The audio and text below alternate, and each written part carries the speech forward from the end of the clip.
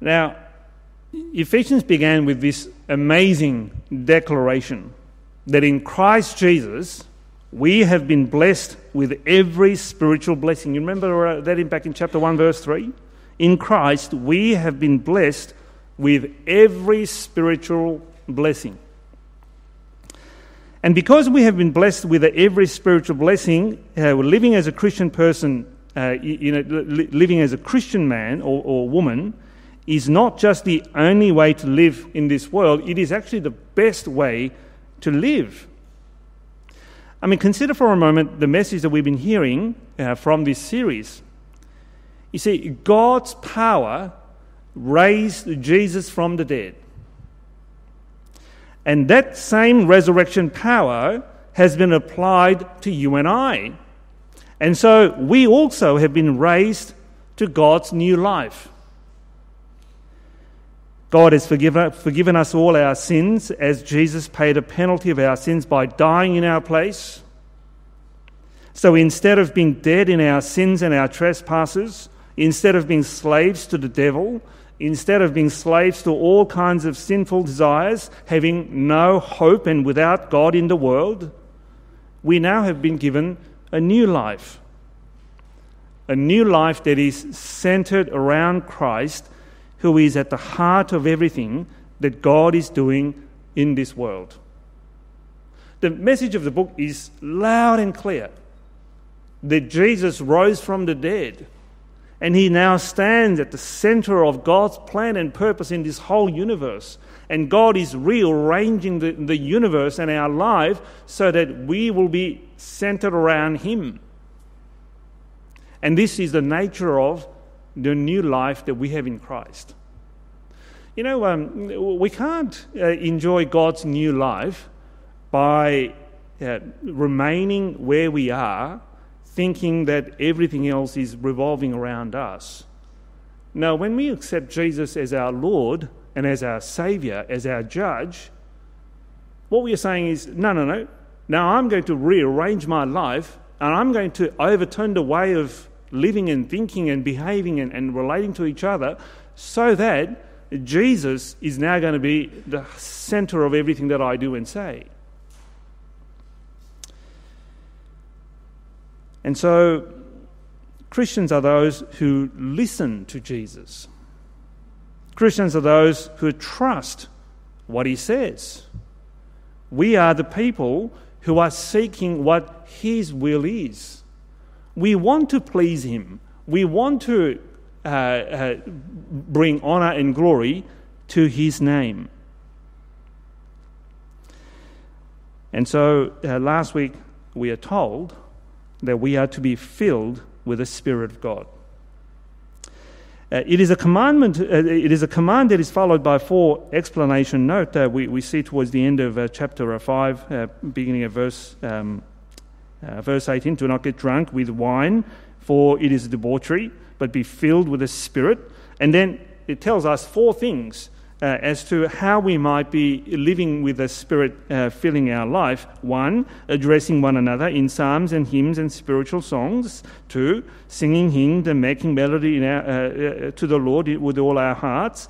3, giving thanks always and for everything to the God the Father in the name of our Lord Jesus Christ. And 4thly, finally, submitting to one another out of reverence for Christ.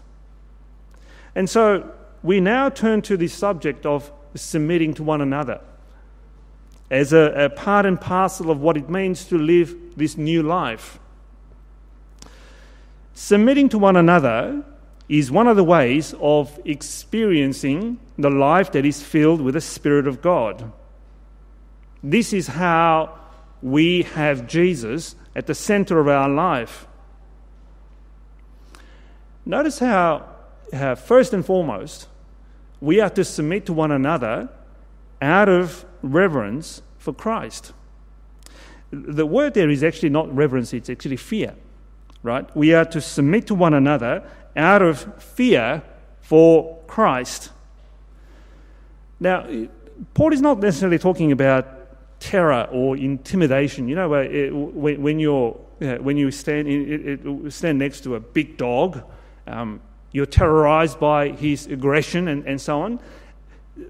the word fear is not that kind of fear, but is more like standing in the presence of this awe-inspiring, universe-filling Christ who's risen from the dead with all power and glory and majesty. And so as we stand in his presence, we are filled with, reverence.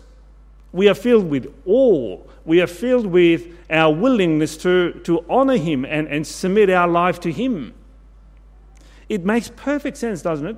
I mean, when we see the risen Lord Jesus standing at the centre of everything that God is doing in this world, what is the appropriate response that we can show? It is to fall down on our knee, bow down to him, acknowledging his authority over the entire universe and therefore over us. And that's why we call Jesus our Lord. You know, when we see Christ with the resurrection power, insubordination to him is just out of question, isn't it? You know, when we were not Christians, we were living our life the way we want to. We were just following our sinful passions and desires, and as Paul says in Ephesians, we were without hope, without God in this world. But as the gospel breaks into our hearts and we see the truth of the gospel of our Lord Jesus, we see for who he is, and we realise that he needs to stand at the centre of our life, and therefore we submit to him. It is the right and proper response. We trust his word. We want to see his name being acknowledged by other people as well. And so we fear him. And so we give due reverence to him. We listen to his word. And our rebel heart is broken down, it is transformed, and we want to submit our life to him. And as we submit to him, the Bible is encouraging us that we submit to appropriate authorities.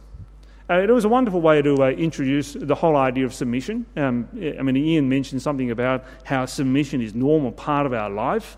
We are to submit to the police. We are to submit to traffic light. We are to submit to our teachers when we go to school. We are to submit to our employers. I was having a conversation with the people who were sitting next to us. We submit all the time in our workplaces, although people do not like the word submission. But that's what they do. Submission is there is a leader, a person who needs to make the decision, and you follow that person's decision. That's submission, isn't it? If there is no that kind of hierarchy in any human society, we'll just end up with a total chaos. So submission is not a bad thing. It is a normal way of us living in this world. But notice how Paul speaks about the necessity of submission in Christian life. It is not just because it is a practical, it is a pragmatic, a reasonable way of thing that we organise our life. Notice the reason why we are to submit to one another. Out of reverence for Christ. It is a godly way of living. We do this because we want to please our risen Lord Jesus. It is a part and parcel of being a disciple, a follower of Christ. Now, of course, it doesn't mean the Bible is condoning any abuse of authority. We shall see in a moment how authority is to be exercised, but for now it is important to state as clearly as we can that in the Bible, submission is actually a good thing. It is contrary to our nature, contrary to our sinful instinct. It is contrary to what our society believes. We live in a society where a person's value is determined by the function that he or she performs in a society. And so if the person is functioning in a certain way, then the person's worth is valued. If the person is not functioning in a certain way, then we say, well, that person is useless in our society. It's kind of totally a tragic way of looking at our society.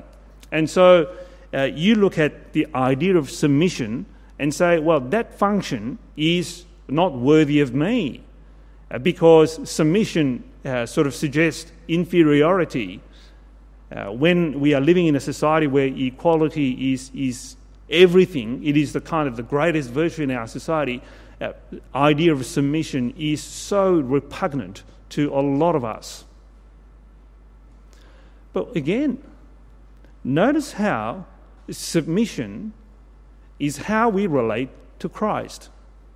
It is not an odd thing to do. It is a natural thing to do for Christian people.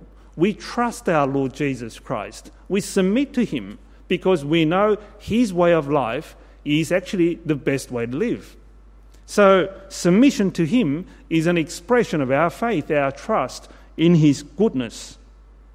And we shall see in a moment that our submitting to one another is no different in that regard.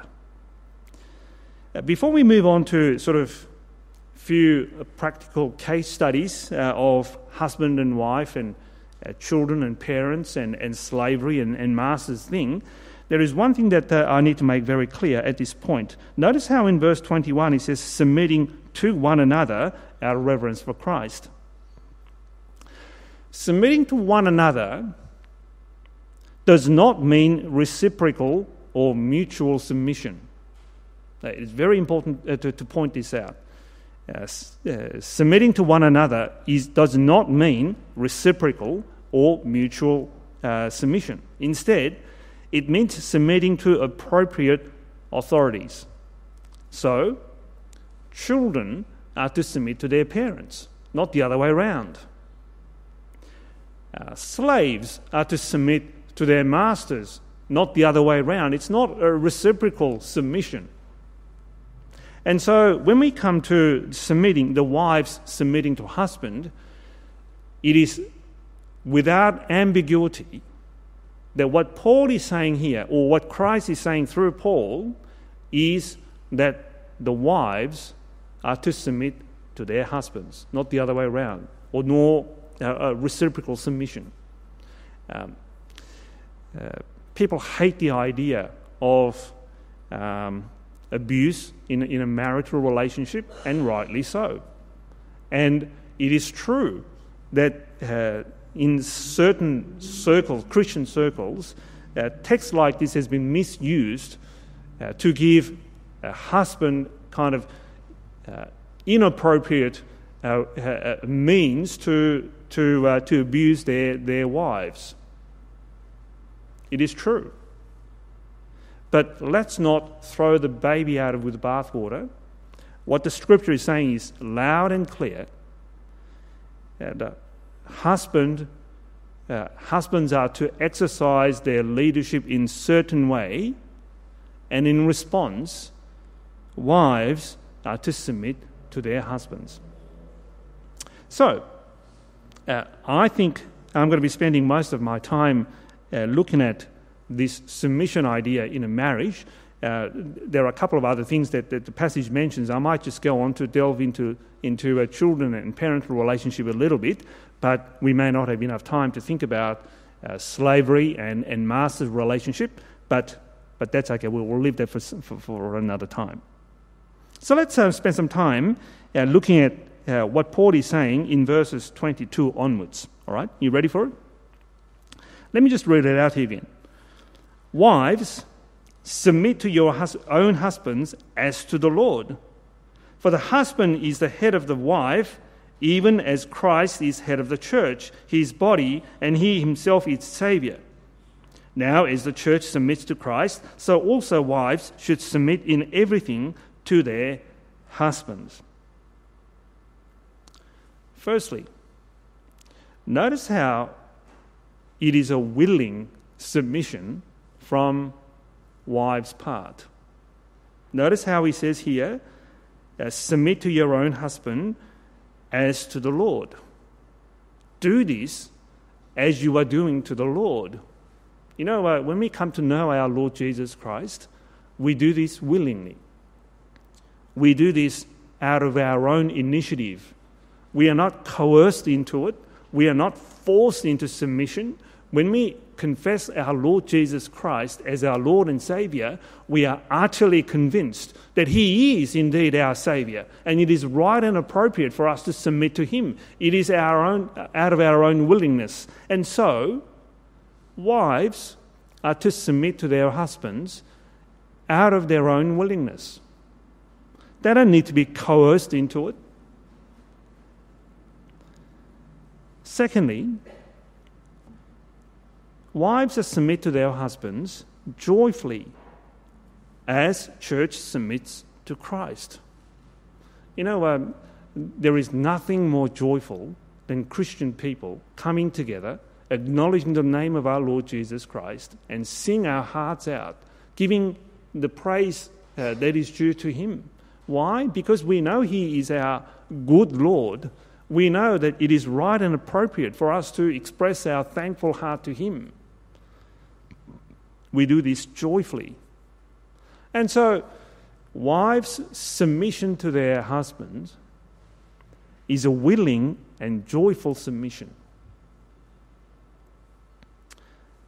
Thirdly, notice the extent of this submission.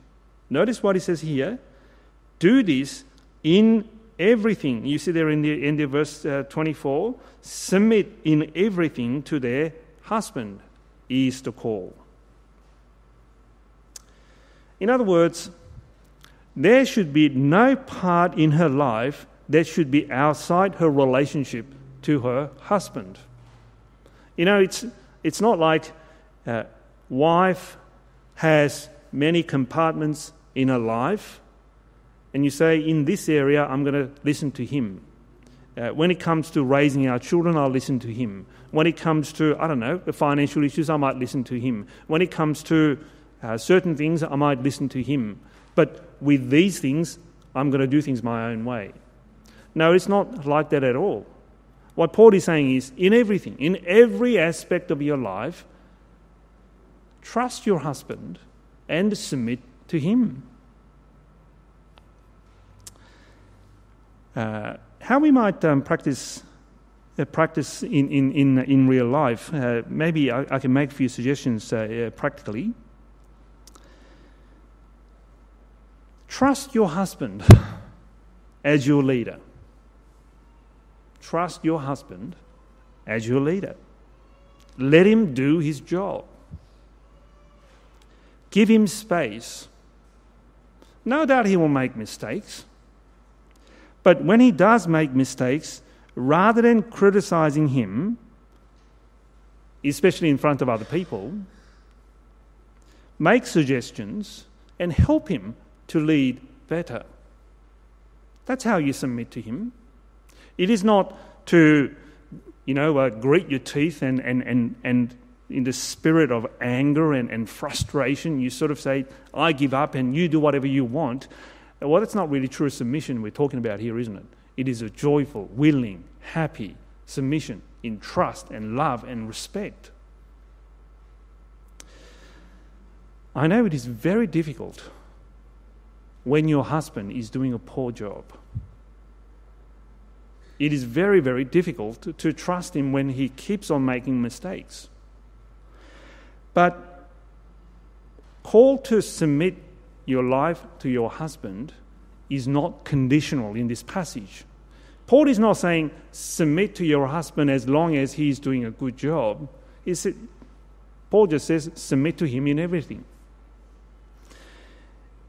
Notice how in other parts of the New Testament, for example, in 1 Peter and so on, wives are to submit even to their non-Christian husbands. Sometimes we see the situation where wives are converted and husbands are not, And that brings all kinds of difficulty and challenge and tension in a marital relationship.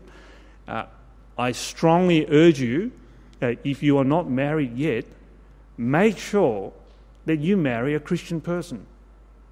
You will regret later on. It is a terrible decision. So when you are not married, resolve in your heart to find someone who acknowledges Jesus as their Lord and Saviour, so that your marriage will be enriched by common faith that husband and wife share together. But times we see a husband and wife with a different faith. Perhaps it's because wife was also a non-Christian person, but later on heard the gospel and turned to Christ before her husband. That might be the situation. But if your husband is not a Christian person, then you are also to submit to him in everything.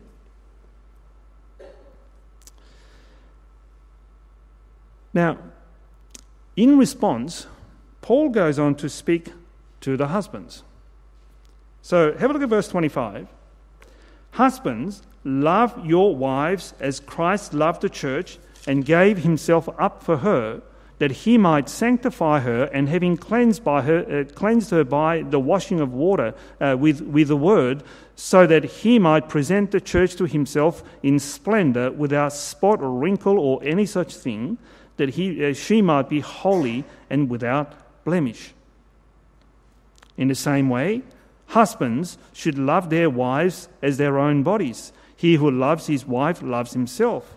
For no one ever hated his own flesh, but nourishes and cherishes it, because just as Christ does to the church. Notice how the command here to the husbands is not beat your wives into submission.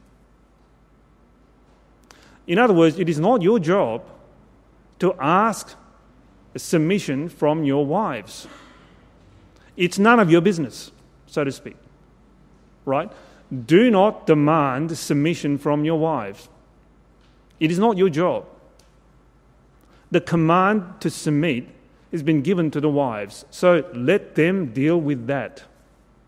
Instead, your job as a husband is to love her, to cherish her, to care for her, to respect her, to put her first and make sure that she's taken care of. That is your responsibility. Do your job and let your wife do her job.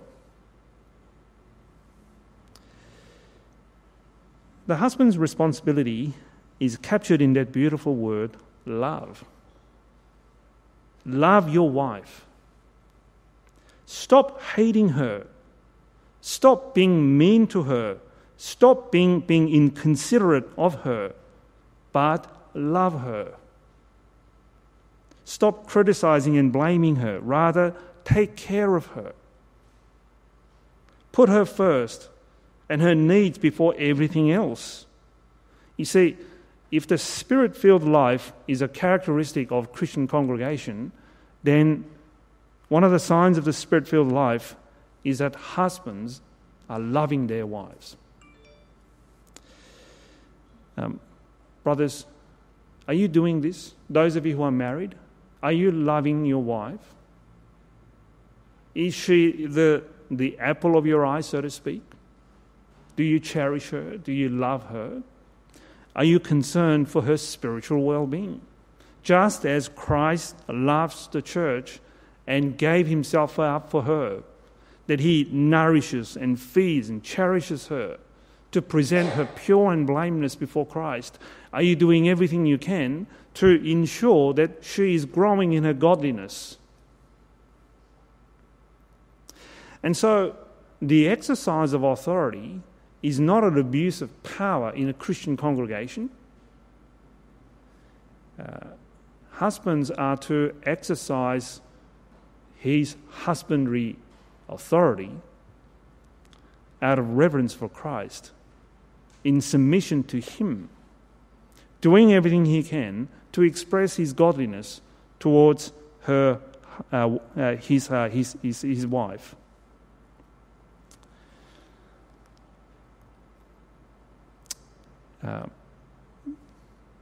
Many of you come from Asian backgrounds, so it might be appropriate for me to say something about Asian culture.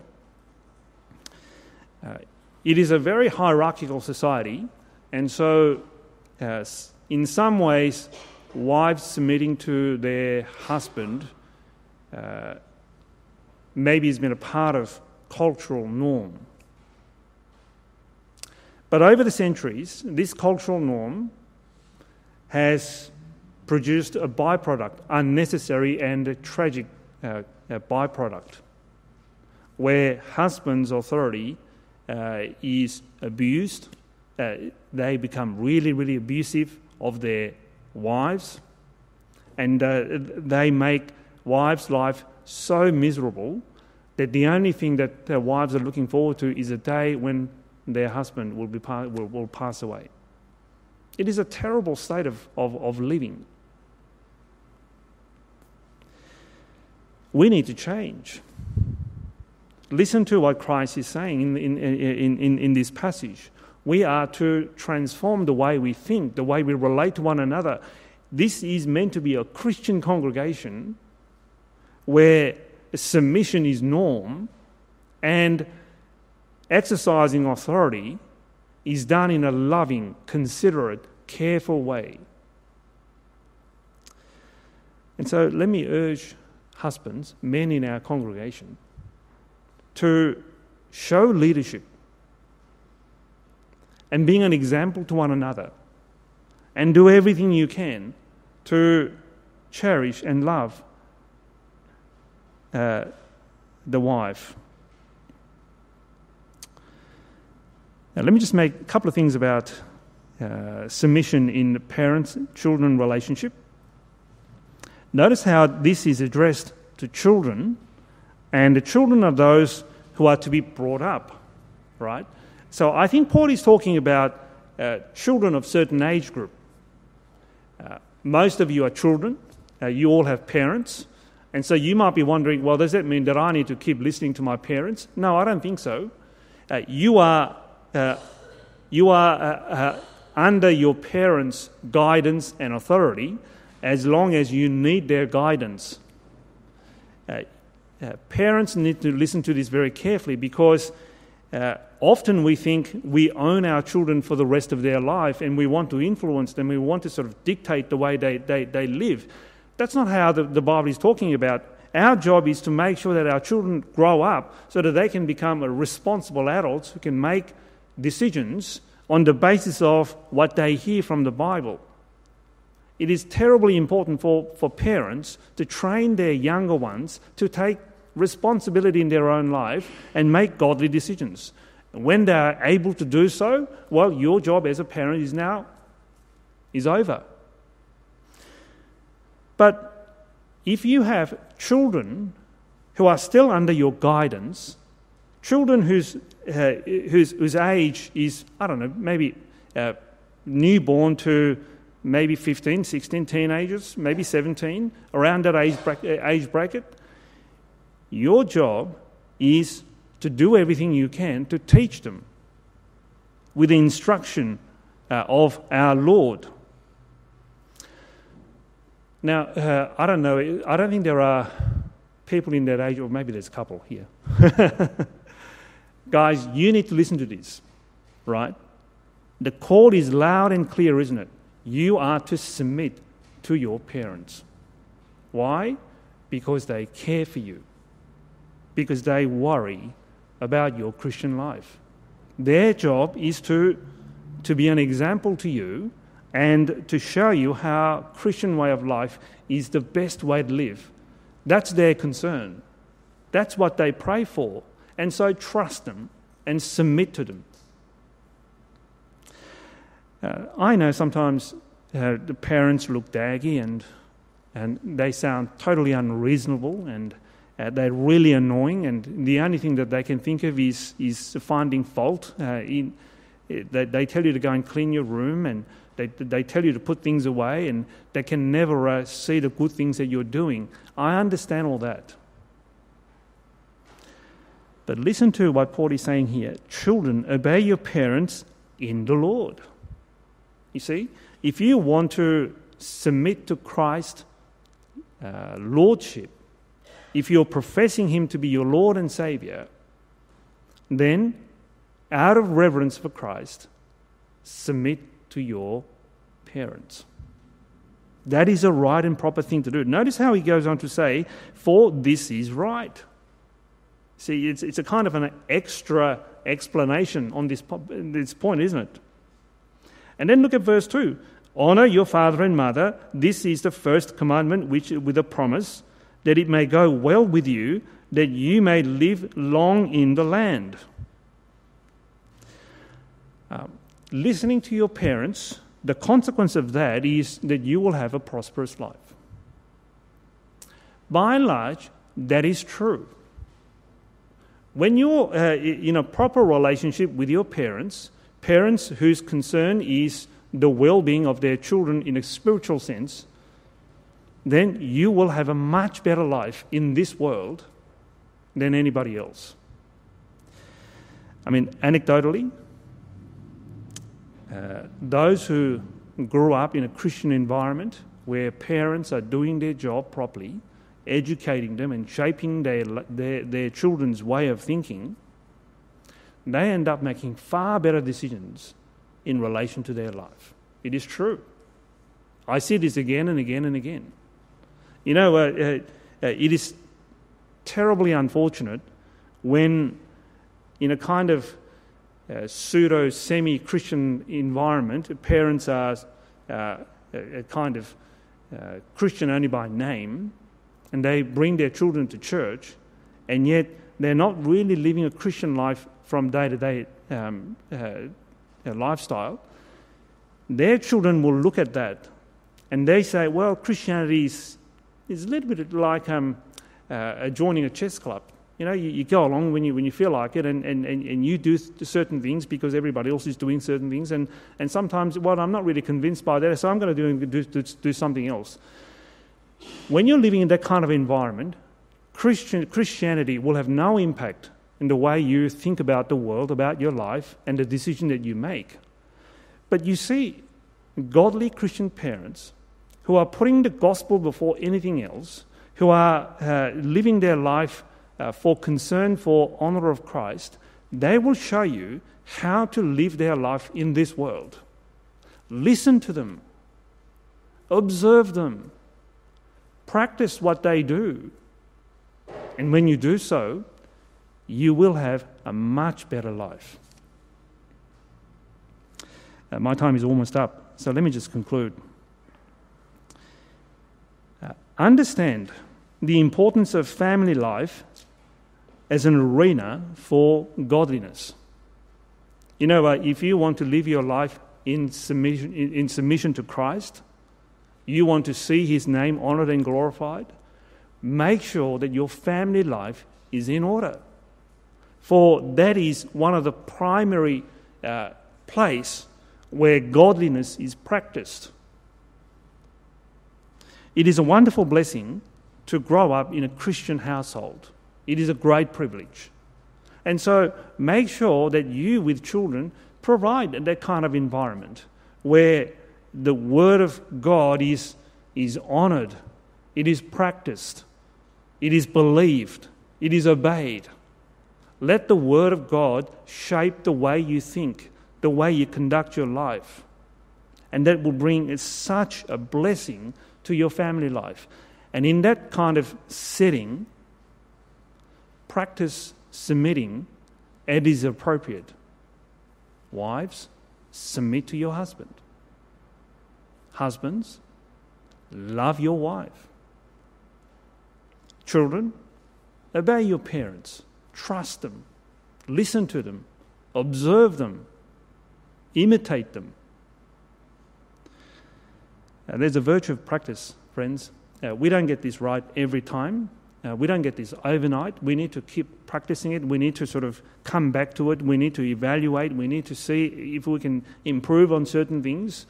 I can tell you that my relationship with Jessica has improved over the years, and now it is so much more enjoyable. It is so much better than when we first began. I hope that is the case with my children too, that they enjoy being part of this family where they see their parents living their Christian life day to day. It might be a good thing for you to actually go and ask them, are your parents really Christians at home? Do they encourage you? It is a terribly, terribly important thing that we as Christian parents do this as best as we can, because it is your responsibility to nurture and to train them in the instruction of the Lord. Let's pray.